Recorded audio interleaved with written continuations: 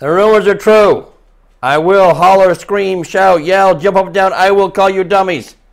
Some of you will cry. But there's a reason for that. Ladies and gentlemen, the master, George Alston.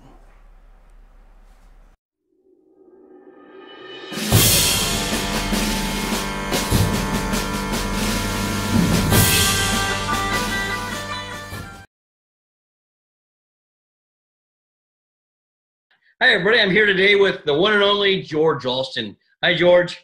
Hello. How's it going there? It's as well as can be expected with this virus stuff, but You two are keeping busy, though? Marianne's good? oh yeah, I rebuilt. I did some stuff. I did some handiwork in the house, all my honeydew lists and all that, which Marianne's really good at creating. So Good. And Marianne's good then? yeah, she's good. She's bored as hell, so we jump in the car and go down to Assateague Seashore and see the beach and whatever, which is about 5 miles away. So Well, that's nice. Yeah, I go for drives myself. yeah. Okay, I'm just gonna ask you some basic questions. I'm glad you agreed to join us, though, George. I'm really excited about this one. Can you tell me, George, how did you get involved in dogs? When I was born blind in my left eye. And my father didn't want me to participate in contact sports, which did not preclude me from playing sandlot hockey, sandlot football, whatever, without pads, which he never knew about. But he decided to get me involved in dogs. Our next door neighbor bred standard poodles. At the Champaign, Illinois show, when I was 8.5 years old, I showed a standard poodle in junior showmanship because we were allowed to do it. And that was in 1947. Okay. That was a couple of years ago. A few, yep. So that got you involved. Your dad got you involved then, basically. Yeah, my dad, actually the whole family did. The name of our breed, we ended up breeding boxers. Our original handler when we were out in Illinois was Larry Downey. Oh, wow. And Phil Marsh. And along the way, George Rude showed for us. And we also had Gordon Barton, who was Connie Barton's husband. Great boxer handlers, by the way, all of them. Yeah. Wow. And so I showed boxers in juniors. I worked as crate boy for Nate Levine, Roy Holloway, Gordon Barton. And it's, ironic that I worked as a crate boy for Roy Holloway, and yet his son came to work for me and apprentice under me. Yeah, I was just going to say that. But it's, I was very lucky to come along when I did. My father bought some very good dogs. He bought a bitch from the breeders of Duke of Highwind, which was being campaigned same time as Bangaway was. And it was Duke of Highwind's little sister. Her name was Highwind's Duke's Triumph. And, Highwind's Zach's Triumph. And so we bred some that, got involved with Joe Gregory. His clients sold us a couple boxers. And, that's how it all got started. So when you first walked in the ring with a standard poodle, though?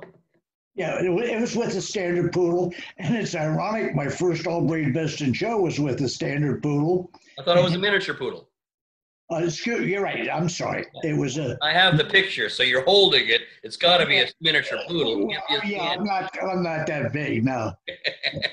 And no, but it's ironic that my first best in show was with a poodle, and a lot of my first best and chosen with poodles. I had some with some sporting dogs, but I showed just about everything, I guess. Yeah, you did. Okay, so you won juniors at the Garden. What year was that? 1954, the same year that Ted Young went best in show with Rise and Shine. Oh, okay. Wow. And the day, 2 days before, was American Boxer Club specialty. I was 14. And I'm showing our specials dog, Champion Barmer's Talisman, who was Bangaway's first champion. No. And it was that I was very fond because as a kid, younger than that, I worked for Nate Levine. I got to groom Bangaway. I had my hands on Bangaway. That's incredible. And you think also, too, I helped groom, as a kid, Rock Falls Colonel, the English setter. You know, right there, we're talking 200 and some old breed best in shows between the two dogs. So, and where I learned, you know, judges such as Alva Rosenberg was in our house for dinner many times. So was Nate Levine, and a lot of great dog people. Wow, wealth of knowledge there. So I was showing my boxer special at American Boxer Club, and it came down, Mr. Wagner was judging boxers, a very famous boxer breeder from Illinois. It came down between Larry Downey with Sparkplug and me. And here this little kid is out there against Larry Downey, one of the greats, you know. I mean,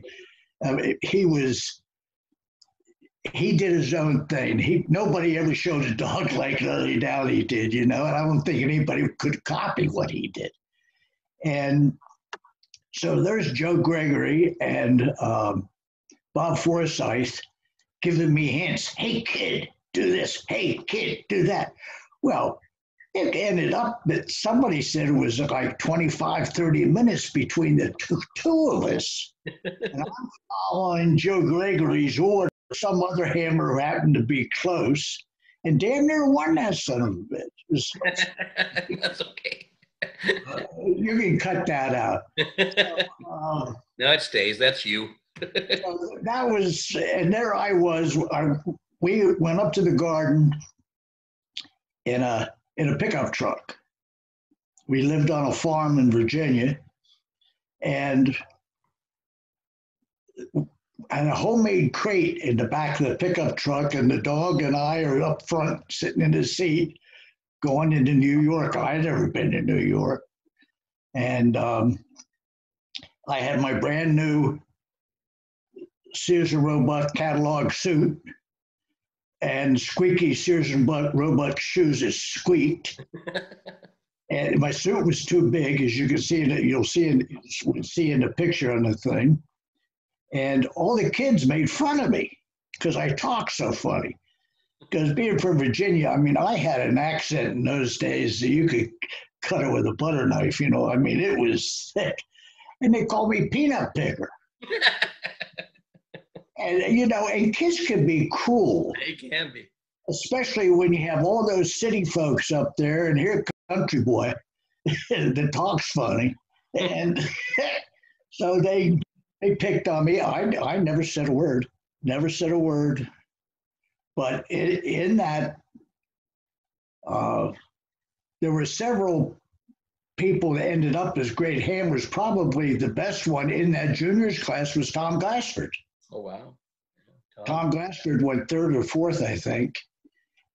Never forgot it. He just, and I rubbed it in for 30 years too. No, not you. Oh yeah, you know, I used to play all kinds of tricks on. That was I was a great whole practical jokes on people that I had a lot of fun with. I can't imagine, George. Yeah. Yeah, one of the things is I had uh, I had a spray bottle that I put a water and a little bit of cream in it that I would spray on the brush and then do it on top of the coat. You didn't spray it on the coat, you sprayed it on the brush. Well, you know that. You've been there. And somebody asked me what it was. I said, oh, this is super stuff. Yeah, there's only one place to get it. And it's something I make up just for myself. And so I wrote, it was big with a magic marker, super stuff. Well, do you know how many bottles of super stuff got stolen? Out of my, and I caught this one guy, and I made a brand new batch up, and I took it over to him and handed it to him. I said, next time, don't steal it, just ask. So you won the garden that year. When did you first start really working for a handler? Who was your first? You mean my first apprenticeship? Yeah. For Lena Basquette. $25 a week, 127 Great Danes and me. We went to the garden with 12 Danes. And I took them from the Roosevelt Hotel over to the old garden. This was at the old garden. And I took 6 at a time. And I looked like, what's his name with the chariots? Ben-Hur. Ben-Hur. And I had to go through gangland with the big high school there. There was all kinds of gang members there. And here this young kid going through there, and I got all the gangbangers there razzing me. I said, watch out, these suckers bite, man. Yeah, they didn't bug you. 6 Great Danes. But then having to take care of 12 Great Danes on the bench. Oh, God. and then that was the year Lena won this working group with Stormy Rudio. So I had a good, that was a good thing. That working there, my father disowned me because I had 5 swimming scholarships. Harvard, Yale, Cornell, University of Pennsylvania, and Indiana University. Wow. And I had 2 merit scholarships to any college in the country. And unfortunately, he never lived long enough to see me be successful. And but if I ever had to do it again, I gave up going to the Olympics also because I had qualified for the Olympics in swimming. Yeah. And I would do the same thing again because timing-wise, I was able to work for some of the greatest people. And each one taught me something different. Yeah. Lena taught me it was a dog show. If you had ever seen Lena show a dog, it was a dog show. Yeah. With what the dog looked like, it was a show. Janie Forsyth thought I was with her for 3 years. When did you start with Bob and Jane? The year after I worked for Lena for 1 year and then went immediately. Well, I said, at the end of working for Lena, I said, okay, I'm going to do something that my father wants. And so I applied for jobs as a lab tech, a chemistry lab tech at DuPont and a couple of, well, DuPont hired me. And they said they put me as far through college as I wanted. I had the highest score they've ever had on anybody that applied there, all pending the physical examination. And they turned me down because I was blind in one eye. And so I said, well, somebody upstairs said, I'm not supposed to do this. And so then I was showing a boxer at Potomac Specialty, and Janie Forsyth comes up and she says, hey kid, what are you doing down here? Where's Lena? I said, I don't work for Lena anymore. She says, you don't want a job? And I was working for Jenny the day that she moved from Holliston, Mass to Southbury, Massachusetts, and worked for her for 3 years. She taught me how to run it like a business. Yeah. And was she with Bob at the time or not? No, she was. They were not married. I won't go into what was going on there, but but I drove one truck and she rode in Bob's truck, and it was sort of like Lena, because with Lena we would travel with maybe 10 or 12 Danes. I drive one car, she drive the other one. They didn't have vans then. Yeah. And then I worked for Art Baines. And Art Baines was an old setter handler from up in Massachusetts. And he taught me the difference between the three setters. And everybody thinks they're same dog painted a different color. And they're so different in temperaments and personalities and structure. And people don't understand that. 90% of the judges don't understand this. And hell, I can spot but then also that could be useful. And Art taught me this also.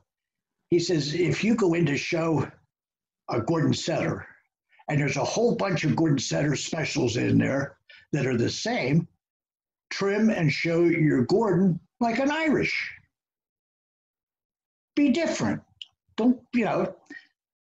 So my first Gordon special was Afternoon's Yank of Rockaplenty, that I showed like a black and tan Irish. He won the group at Madison Square Garden, #1 Gordon in the country for 3 years, shown like an Irish, until he was in the veterans class. And then he was shown like a Gordon setter. So, and then I had 6 years with Bill Trader. Great man, great man. He was probably gave me was one of the best moves I ever made, because he allowed me to do my own thing. He was not a believer in hands-on teaching. He was a true mentor. He guided. He didn't teach, he guided. He did not agree with the way I trimmed sporting dogs, but he didn't fight it because he was winning, so he didn't care. But if he saw me going off a little bit, he'd sort of nudge me back towards the center. But he allowed me to do my own thing, both in presentation, and my presentation was nothing like the way he did. The way I trimmed was nothing like. My deportment, nothing was the same.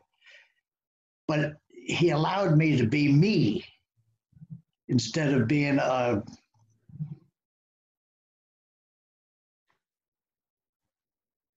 was something that was great. It was a true gift.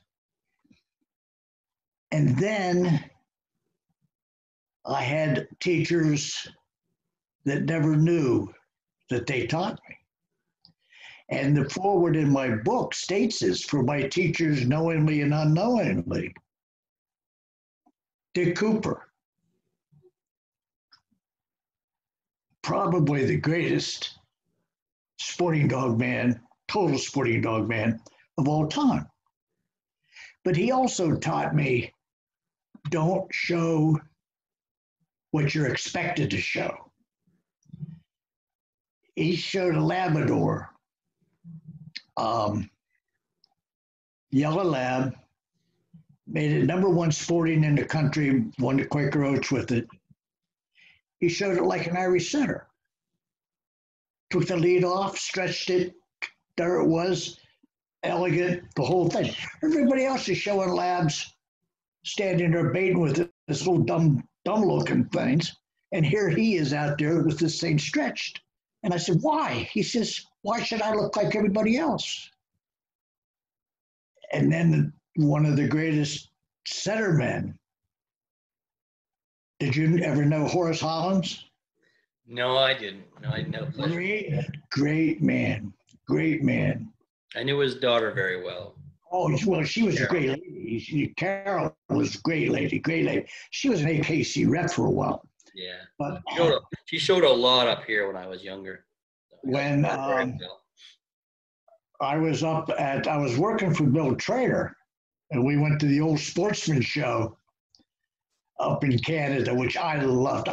Because of that show, you damn near had me as a next door neighbor up there, I tell you. Because in those days, I loved Toronto. I understand I wouldn't like it now, but in those days, it was a sleepy town. It has its area. You know, and the old Sportsman show was so. Bill had this English setter he was showing, Sir Kip of Manitou, that we didn't have in a kennel. So I had to trim at the show. And we picked Kippy on the way up, going up to the Sportsman show, and we had a whole day before. So I'm there trimming on Kippy, where Horace Hollins comes and just sits down. Doesn't say a word, just sits there. I'm thinking, here this, damn, what, you know, I mean, when somebody that is your idol comes and sits down and watches you trim. Yeah, I've never had that happen, George. You know better than that. And I mean, it can shake you up, as you well know. And for 4.5 hours, he sat there watching it, never moved. Went to the bathroom once or twice, but you know, then he came back and he sat and he watched. And he reached in his pocket and he handed me one of his old blue-handled stripping knives. Says, here, try this, you'll like it. He says, by the way, kid, you'll go far. That was the greatest compliments that I could have had. And I just stood there in awe, you know. I said, I just couldn't understand. But that's about where I got my education from. 12 years of full-time apprenticeship. So. That's unheard of anymore. You know. Oh, no. Exactly. I mean, I told my doctor, I went to school longer than you did, son. So you left. When did you go on your own? Do you remember what year that was?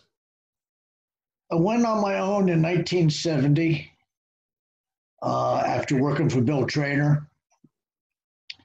Mary Ann and I got married, and 2 days later opened up Fieldstone Kennels that we leased from Bobby Fisher. Oh, okay. And Bobby was a dear friend. I've known Bobby for years, and so was Susie. I knew Susie Heckman also too, and so they inherited her mom's place. So his kennel in Pasadena, Maryland, he asked me so we leased it for a month's rent, and we walked in there with a month's rent and $10, and blew the $10 on a couple of beers to celebrate, and that started Fieldstone Kennels.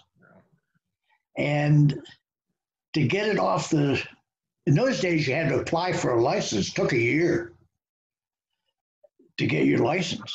Your handling license. Yeah, you had to be licensed in those days. And they didn't have limited licenses. It was a full-blown license. And I was originally on my own in 1961. I leased a kennel in New Jersey and turned my license back in and said, I don't know enough. And went back and apprenticed. That was after leaving Janie. Yeah. I was on my own for a year, I guess, year and a half. And said, I don't I need more. And I turned it back in. Everybody said I was nuts. I said, no, I said, if you're going to go anywhere and be anybody, you got to learn it all. So, Yeah, good point. so I turned it back in, and that's when I went to work for Art Baines. And so when we started Fieldstone, I worked at Holiday Inn at night from 11 at night till 7 in the morning, doing the night audit at a local Holiday Inn. Ran and built the kennel during the day from 8 in the morning until 6 at night. And at in between 6 and 11, I'd walk neighborhoods and hand out flyers. For the kennel? Huh? For the kennel? Yeah. I would hand out flyers. I'd had these little plastic bags with dog biscuits. And I'd walk up and knock on a door and I'd say, do you have a dog? And if they said no, I said, okay, and I'd leave. And if they had a dog, I said, here's a bag of biscuits, a couple of biscuits for you. Oh, you got 2 dogs? Here's 2 bags. Then I'd chat up the kennel. I think I walked every community in the Pasadena, Glen Burnie area, Annapolis, Maryland area. And at the same time, built every single run. Chain link panels. I built every single one of them myself. And built another one of my teachers was George Ward. He never knew it. But when I was working with Janie, we stopped at George Ward's place. And I'd never seen a kennel like his. It was a box kennel. It was a terrier box kennel. And I'm 17, 18 years old. And I said, why don't you just have slide doors? George says, no. He said, I want hands on my dogs every day. Yeah, that's what he taught me too. He says, you got to have your hands on them. He says, you got to be able to go out doing those runs and see the poop. He says, you got to be able to feel that dog if it needs an extra half pound or a half pound less. So I built a sporting box kennel for my show kennel. Yeah. And every one of my show dogs was walked out every day. 3 times a day they went out. And the runs were built specifically for the breeds. Setters, we had long tail runs. So they would whack their tails. Every setter run was 8 feet wide. It was 28 foot long. Do you know why it was 28 foot long? Why is that, George? If they were shorter than 28 feet, the dog would bounce off the end. He would run and bounce off the end. Yeah, I get it. If they were longer than that, they would gallop the whole, they wouldn't trot. But I could make 14-foot panels, hook 2 of them together, 28 feet, and a dog would trot. And that's how I built. And then I had short tail runs, which were the Springers and English Cockers. And they could be narrower, but they were still 28 feet. So it was probably the only show kennel like that. I don't ever remember anybody's show kennel, except maybe my daughter Jane's down in Florida. I don't know where she learned it from, but. Well, I went to Fieldstone a couple times. I don't know if you remember. I remember being in your office and there was a picture of Yank on the wall. Yes, I remember that. I took it off the wall, put it on the couch, and took a picture of it. Of what? Of Yank winning the group of the garden. Oh. Yeah, that was, well, first of all, I had to win the breed over Janie Forsyth with Legend of Gale. Jeez. That's tough. And It was under one of Janie's mother judges. And Janie walked out of the ring. Janie was in tears. It was. And then in the sporting group, the group was Joe Tacker. I remember that. And Joe Tacker had beaten Yankee in a breed twice before. So in between the breed and the group, I did some fancy trimming and trimmed him more like a Gordon than an Irish. I showed him like a Gordon in the ring, and he handed me the ribbon. He says, I like this. I says, I like this dog better than that old dog you were showing. He said, I didn't care for him. I said, thank you very much, sir. I ran like hell with that ribbon. And then I had one of your damn Canadians beat me for best in show. Uh-oh. It was with an old English sheepdog. Oh, Malcolm. Malcolm, yeah, good friend of mine. And I walked up to congratulate him, and he was a Yankee fan. He absolutely loved Yankee. And I said, congratulations, buddy. He says, I'm sorry, George. I said, don't be sorry, relish it, So. Yeah, Malcolm. So what's your favorite breed then, George? It's a tough one. I guess you could say the English pointer. Yeah. Because they're gentlemen. I mean, every pointer that I've had has been a gentleman. My daughter, Jennifer, breeds pointers, and they're all ladies and gentlemen. They love kids. They're just a great breed. They're, as an example, they're always sitting there beside you with their head on your chair. Yeah.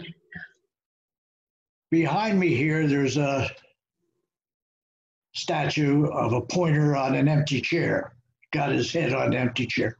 That was done for a very good friend of mine, Mike Zolo, who went best to garden with Deputy. When he passed, Damer Bolte did this bronze. Marianne bought a copy of it for me. When Damer does something, she only makes 10. That's it. So I got, as a Christmas present, as I'm opening the package, there's my dog pointer, Johnny, Margetta's Johnny Appleseed, who Mike Zello showed at the Futurity at the National and won the Futurity with it. The same day as he went best of breed with Bee's Knees. Wow. And I'm opening it, and here I'm looking at this pointer statue, looking at this empty chair.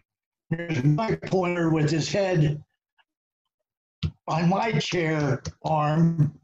I said, really, Ann, are you trying to tell me something? No, it would be the pointer. Now, the pointer is not, that's my favorite breed, not my favorite dog of all time. Of all times, of the dogs you showed, who's your favorite dog?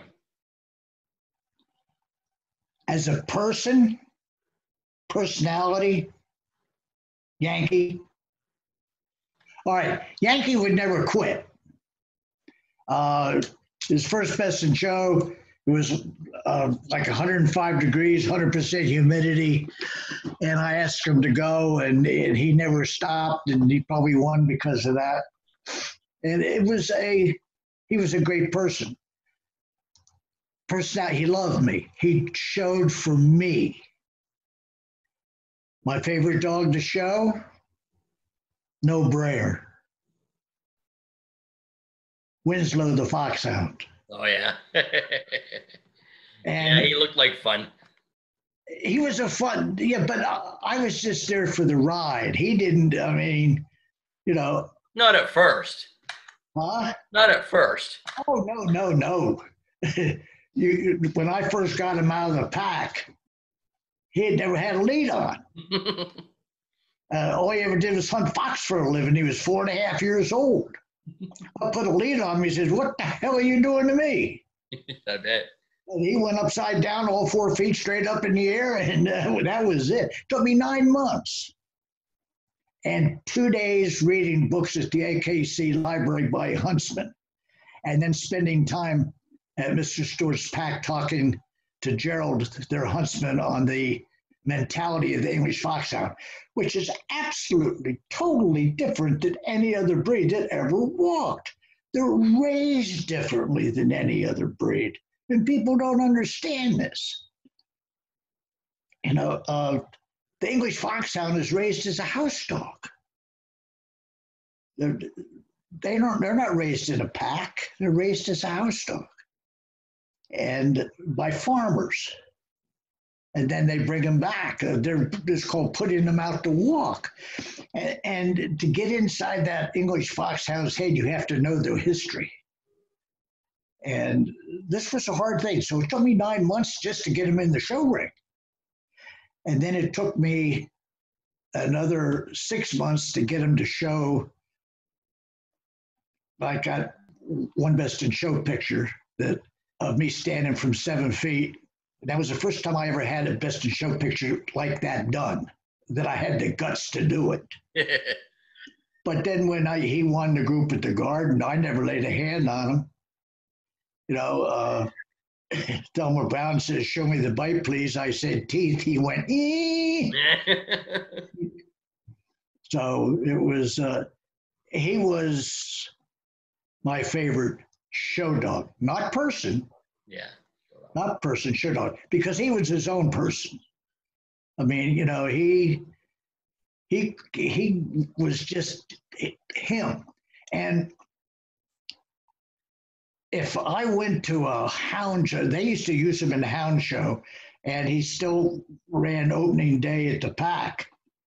And I could be 3 foot away, and he would never acknowledge my presence, that I was even there.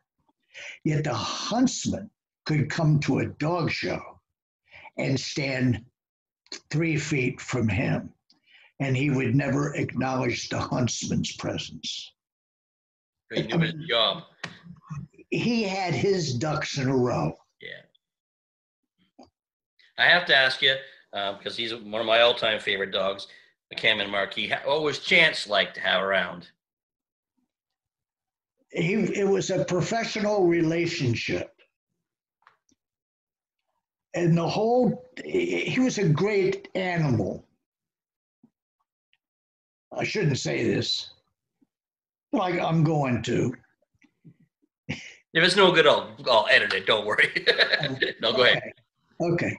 He had one of the greatest heads of any Irish setter, he and his father. He had a gorgeous neck and shoulder. Absolutely fantastic front and hind quarter. He could move like the wind, too much so. I used to have to wear metal golf spikes at outdoor shows just to keep up with him. And he didn't like me. Never showed me any affection whatsoever. He'd be on the table, waiting to go in the ring. And he would be playing with people and throwing his paws at them and nuzzling them and everything. And I'd walk by and he'd turn his head. He never showed me any sign of affection whatsoever in 2 years or 2.5 years that I showed him, until the day, his last dog show at the Garden. He was going home back to Canada. And I went into his big old crate to say goodbye, and he gave me one lick. And that was the only time he ever showed me any affection whatsoever. It was strictly a professional relationship. Well, he's one of my all-time favorites. I have pictures of you showing him when I was a kid. I would go and take pictures of you showing Chance. So. He was a great dog. He was different. He was ahead of his time. The first time anybody had ever seen a coat like his or ears like his. Years for sure. My God. Yeah. Yeah, to a fault. But, it was something that he was so much fun and he loved the crowds. And I always let my specialist dogs play with the crowds. Most handlers, they don't want heaven forbid that the people outside the ring should touch their dog. Well, that's so stupid. Who claps for the dogs when they're in the ring? The people outside. So you make friends with them. Use your head, stupid. And, well, you know that. I've watched you show your dogs, and he'd stick his head out and he'd nuzzle. He'd love little kids and that type of thing. Of course, the kids loved him. So it come time for him to gate in the ring. Man, everybody's whooping and hollering, which was one of his downfalls. Because the more people clapped, the crazier he got. Almost to the point where I couldn't control him, especially in the best in show ring. Yeah.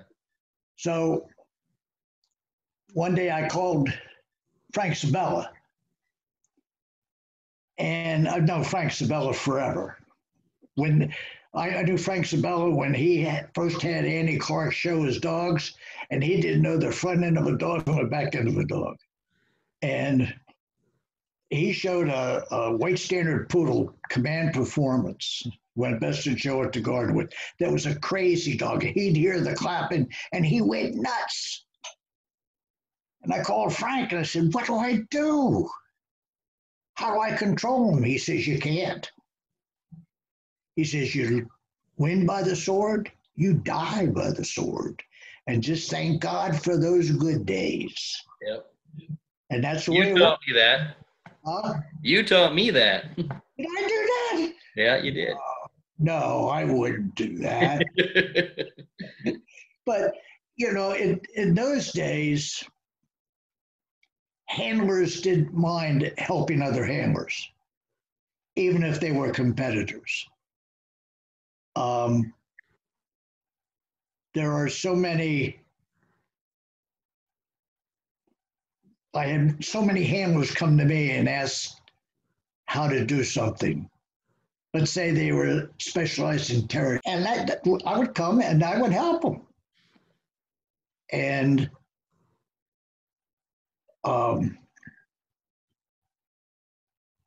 there was a lady from New Jersey. She's the wife of Gunther Bear, the terrier handler.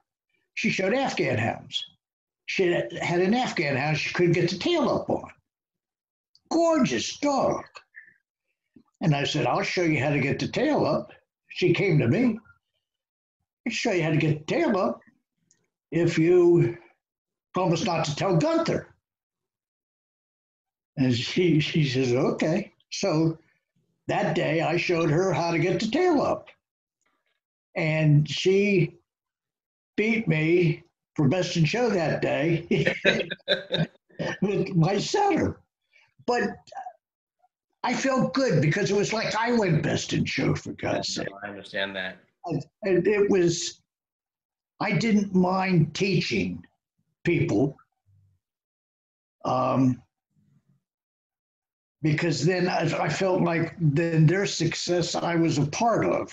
I don't know whether that makes sense or not. But no, it definitely does. I've had that same feeling. So there's just too many, they want to keep things all secretive and all that sort of crap. But over the years, I had so many handlers help me. And so I figured I'd, give something back. Yeah, of course. On that same topic, what advice would you give a new handler or somebody who wants to be a handler or young handlers? What was that again? On the same topic of that, what advice would you give new handlers, George? Apprentice at least 4 to 5 years. If you want to be any good at it. Yeah. If you want to be a hot shot, flash in the pan, go out and show right out of juniors. Oh, I would tell them, first of all, go to college or go to school, tech school, something to fall back on, because you don't know what's going to happen as in life. And you got to have something to fall back on. My daughter Jane went to college. Jane Myers. Yeah. You know, she turned out to be a pretty good handler.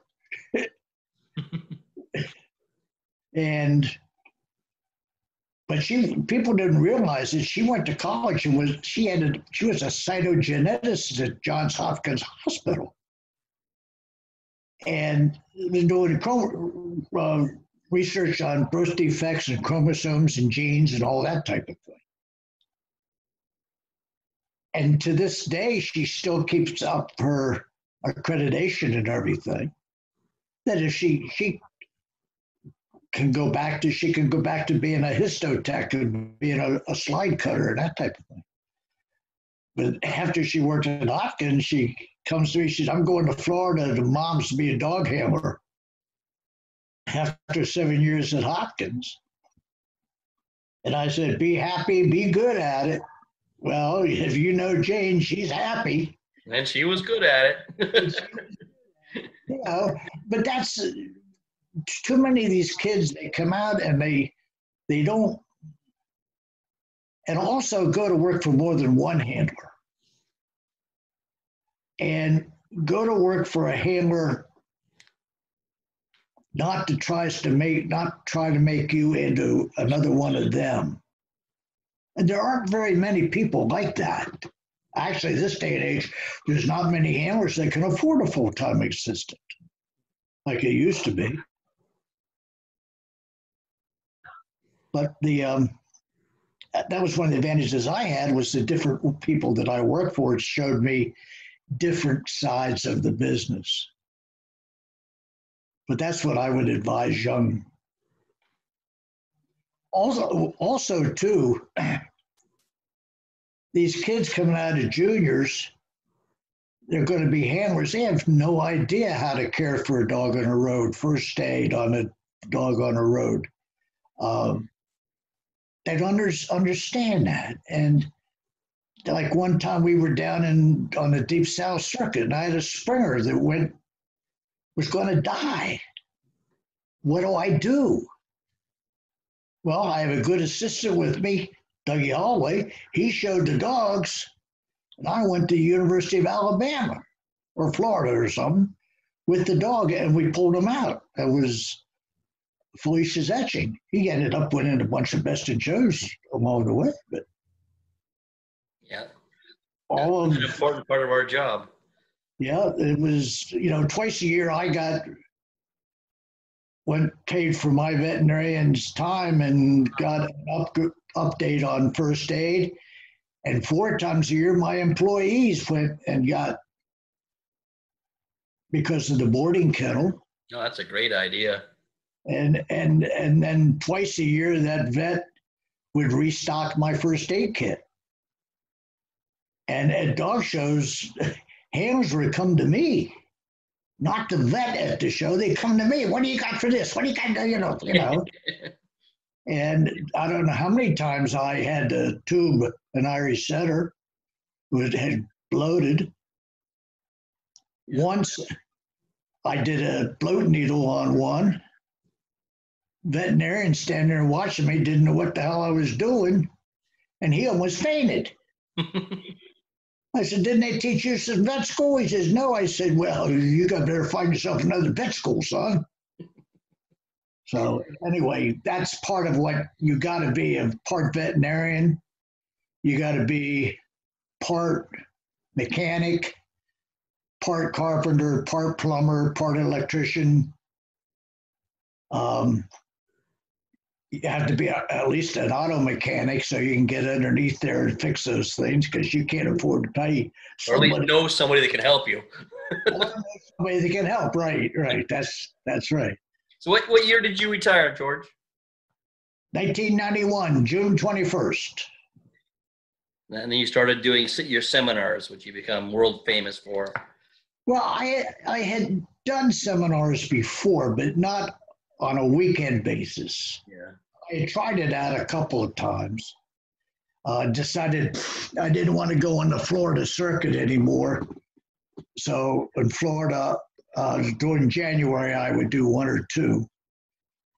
But before that, I did 8-week courses.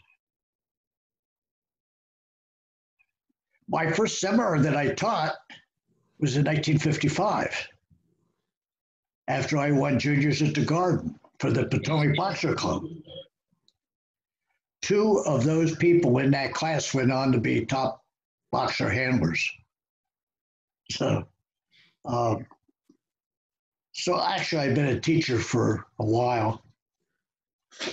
And I love teaching. I loved the interaction. And you can teach the basics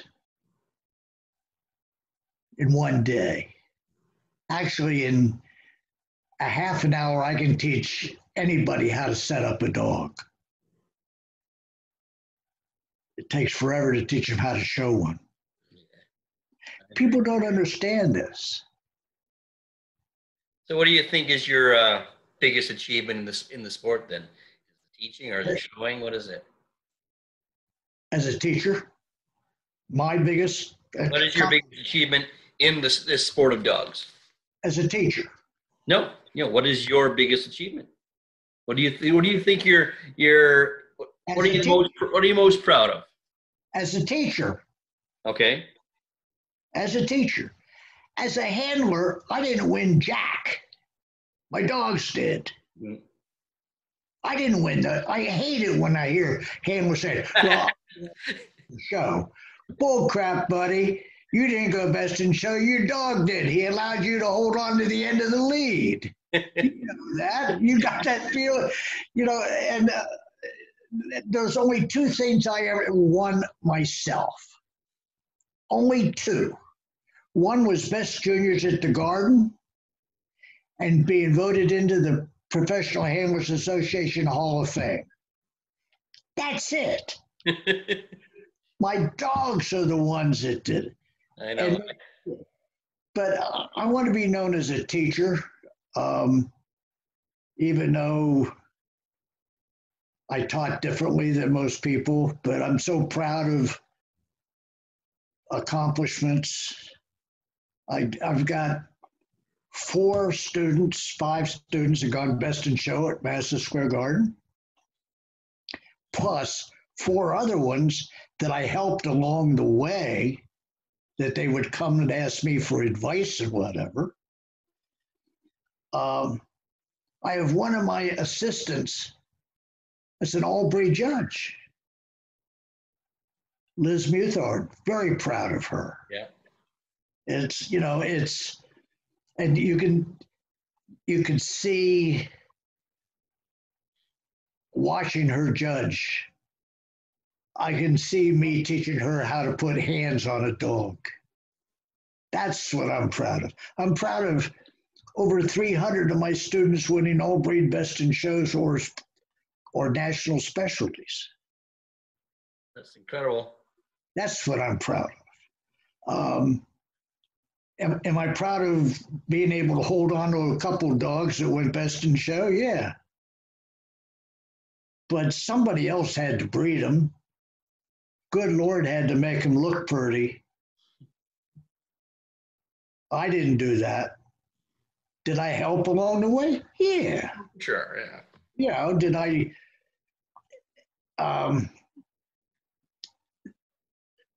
The other thing that I'm most proud of, and part of my teaching, is my philosophy on teaching, on training a dog. Too many handlers train their dogs to show like they handle, which is the biggest mistakes. Not mistake, because there's a lot of them that have been very successful. I call them great mechanics. Your old boss was one of the greatest dog mechanics that ever walked, Bob Stebbins. A great mechanic. Every bloody dog he showed exactly the same way. He showed a golden retriever like a Doberman pinscher. You know that. You were there. That's so funny because he would often look at the schedule and say to me, okay, we have a break between 12 and 1. You go watch somebody. You go watch George. You go watch Gene Blake. You go watch. He always made me go watch somebody. Oh, yeah. He was, I mean, he's one of my best friends. He was one of my best friends. I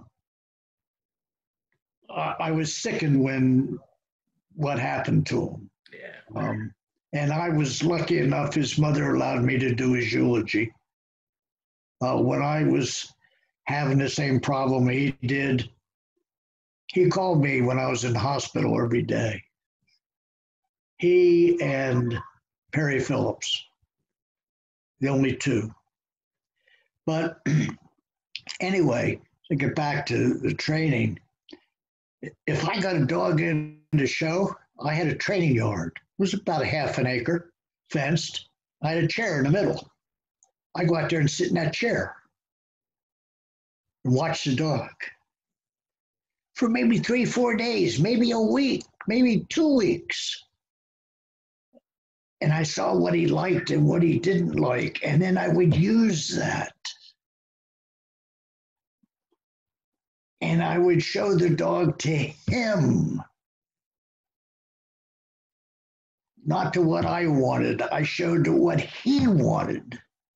I know I've seen you do the same thing. Well, I wonder where I learned that from. I have not a clue. Probably some old guy, you know. You know, you were talking previously about being yourself. I don't know if you remember, I called you one day and I was asking you a bunch of questions and we were talking, and finally you said to me, don't try to be the next me. He said, try to be the best. You said, try to be the best you. You remember telling me that? Absolutely. And that was about the same time I sent you a yellow sweater. Yeah, I have that yellow sweater. No, I told you that. You came down to watch me teach a seminar. The same place that picture was taken. Yeah, yeah. And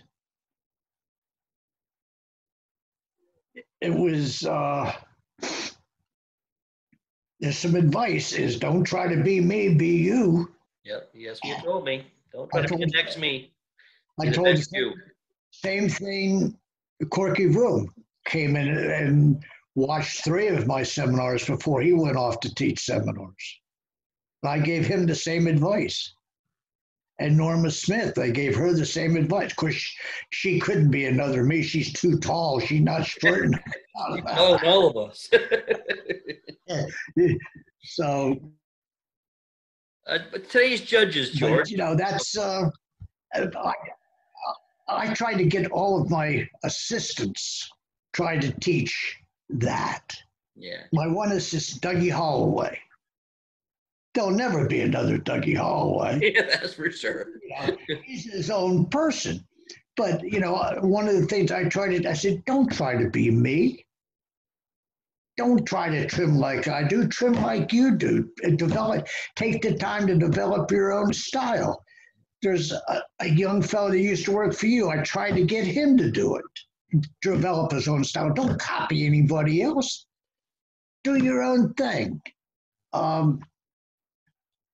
David White. Did you know David White? I knew David, yeah.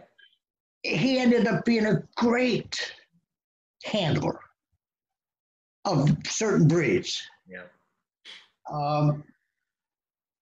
And another, God rest his soul, Andrew Doyle.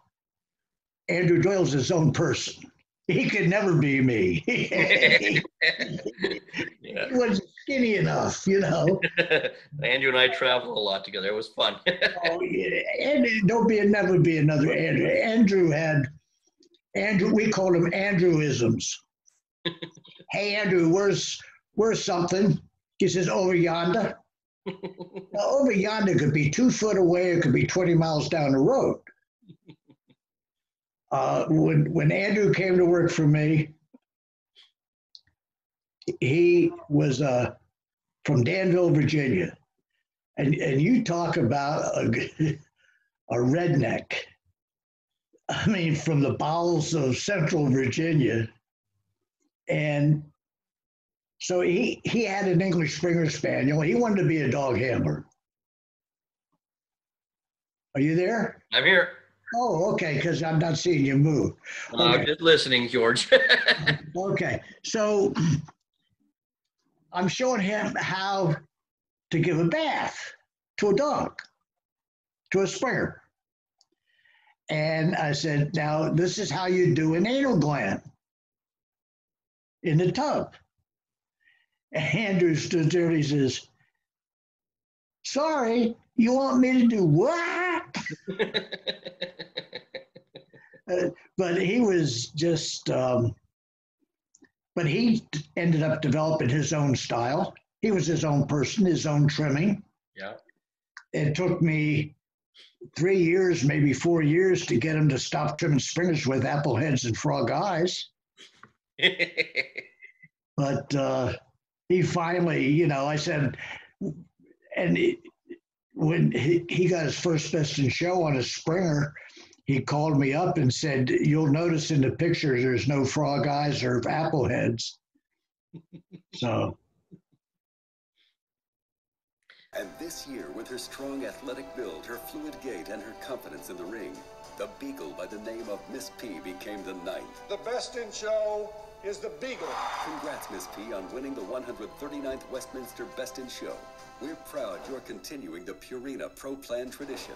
Purina Pro Plan, nutrition that performs. Judges, what do you think of the judging process? You take a judge like Eddie Biven, one of the greats. I put him in the same classification with Al Rosenberg. That he's a true student of breed type. Does not like excessive anything. And you can always predict what he does, whether you enjoy it or whether you agree with him or not. He's consistent. He had to give up his judging at the Garden this last year because of a bad back. He would have probably done it if he could have judged those breeds on a ramp. And there's so much talent out there at this time. There's so many judges that haven't applied to people that haven't applied to judge because their backs or their arthritis or whatever won't allow them to do it. And the AKC is just sitting on it. And yet they'll let people that know how to work the system that, you know, I wouldn't let them buy a goat for me, for God's sake, you know. And that's the way I always say, you know, what do you think of this person as a judge? And you know how I determined whether it was a good judge or not? Would I hand them $10,000 in cash and go buy me a dog? How many of those are out there that you would do? It's true. Yeah. Yet there are a lot of people out there that I would happily give $10,000 to. And, you know, a lot of old handlers were like that. There's a great dog man, Bobby Fowler. Did you know Bobby Fowler? Yes, yes. Great dog man. I would show him my new specialist dog. Every time I got a new one. To get a feeling, you know, his thoughts. There was another handler, I'm not going to name him because he's now a judge, that I would show him my dog. If he liked him, I sent him home. You don't tell us. I'm sorry. You don't want to know who it is. No. Maybe someday I'll tell you. But as an example, he told me my foxhound was a pet. Yankee would never win a breed. Marquis would never win a breed. Okay. But there was a Springer that he looked at. And he loved him. I sent him back to wherever he came from, and another hammer showed him and never won a breed. But I mean, it was a standing joke, with. But there is really so much talent out there that could be utilized, and I think part of the judging problem is too many dog shows. That they have to have the judges to be able to judge these shows, or otherwise, they're not going to have anybody. But they're not utilizing the possible talent that is out there. There's too many people applying for judges as judges because it's their one time in their life they have something that they can tell somebody what to do and make a judgment upon somebody or a dog. They don't do it for the love of the sport. They don't do it for the love of the breed. They do it because it's a chance for them to show how great they are. And that's wrong. That's wrong. We've always had it like that, had people like that, but we didn't have as many of them as we have now today. Okay, I'll shut up on that now. Well, I have one more question for you, George. Yes, sir. If you hadn't been showing dogs or involved in dogs, what do you think you would have done for a living? I would have been a scientist. I would have, as I told you, I had 2 merit scholarships. When I graduated from high school, my lowest SAT score out of 800 was 760. And that was taking physics, chemistry, calculus, data. In those days, they had a whole raft of different ones. I loved science, loved it. I mean, I just, maybe that's why I did a lot of my handling was done basically scientifically, and also why I was able to teach myself how to program computers and have canine bite software, which I enjoyed very, very, very much. My brother, I have to bring this up, my brother Bill is a better animal trainer than me. We would compete in juniors. I'd practice 3 or 4 days a week. He wouldn't practice. I go first in juniors. He'd go second, but he'd push me and he wouldn't touch a dog. He can train a cat to do anything. Yeah, there's people like that. But he had to go to prep school before he got into Tufts University. He now is a head scientist for the company Juul that makes the vape stuff. Makes what? Sorry, George, again? He's head scientist for Juul vape. Oh, okay. Okay. He used to be senior research scientist for Raychem. He's got, I don't know how many, he's got a couple of PhDs, 4 master's degrees, and yet I was a scientist in the family. He wasn't, but he enjoyed science, and I enjoyed dogs better.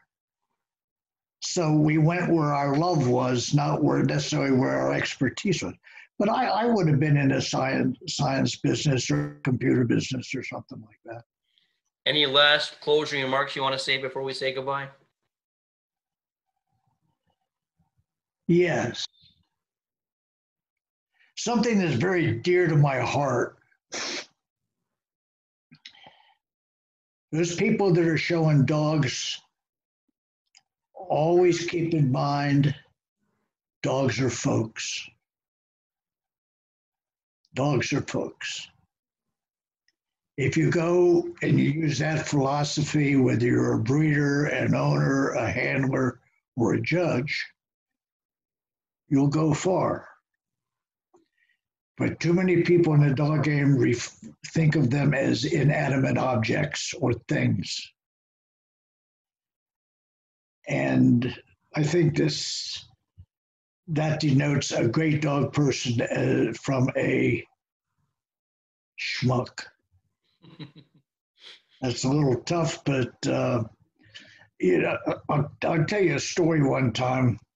Believe it or not, back in the day, I used to be a hothead. No. Yeah. I was a hothead. And this handler came from California to a show in Roanoke, Virginia, showing a dog for a very famous person, a terrier. And I beat them for best in show. And I'm going back to my truck. Your dog beat them. Excuse me, my dog beat them. Gotcha. You got me all those times. I got you. I got you, yeah. So his dog acted up a little bit in the show ring. Yeah, he's about 6'1", 6'2", and he's just has this poor little, was either a Welshie or a Lakey, I forget, and he's just beating the hell out of him. And I had somebody hold my dog, and I went down and I took the dog away from him and handed the lead to somebody, and I picked him up and I slammed him against the wall. And I said, don't you ever do that. I said, if I hear that you ever do that again, I said, I'll be on the next plane and you'll be in serious trouble. It's something I wouldn't tolerate. And Dougie Hallway's the same way. I think I taught him that. But just remember, dogs are folks. They got feelings. They're people. Yeah. They have feelings. They have good days. They have bad days. You know, I see people showing their dog and they says,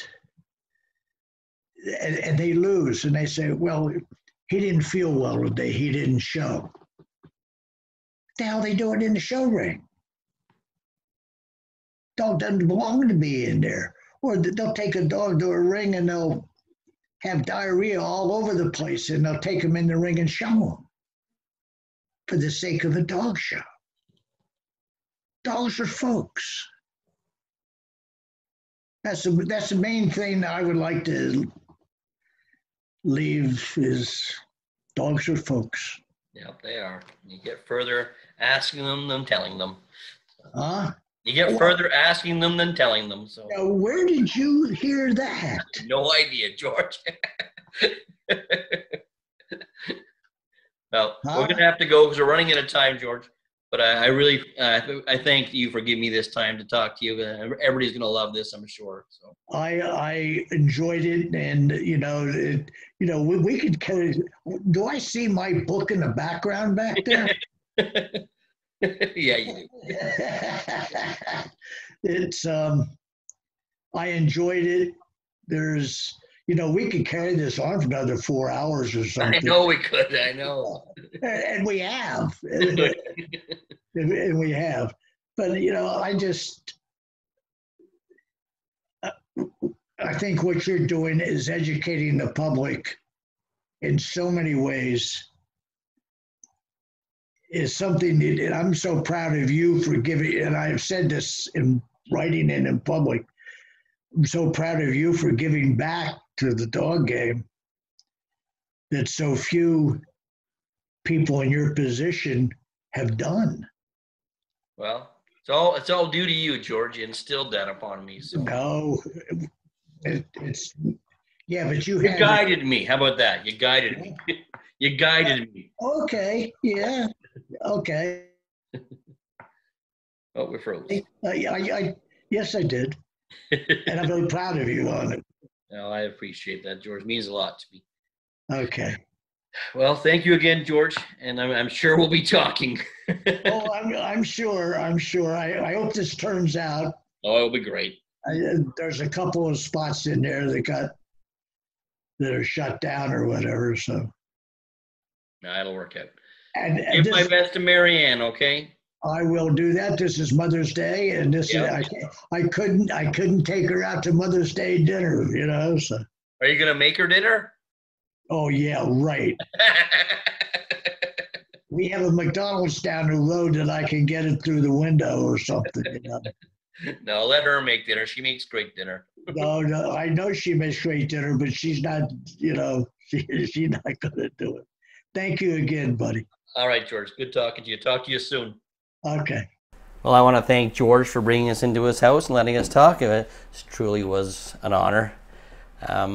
They say imitation is the truest form of flattery. Well, thanks, Pops, for letting me have you to emulate. If you like what we're doing here at Will Alexander's Dog Show Tips, make sure you press the like, share, and subscribe. And if you want to find out what we're doing, you can go to willalexander.net. If you want to send me a message, go to dogshowtips@gmail.com. Thanks for coming by. Appreciate it.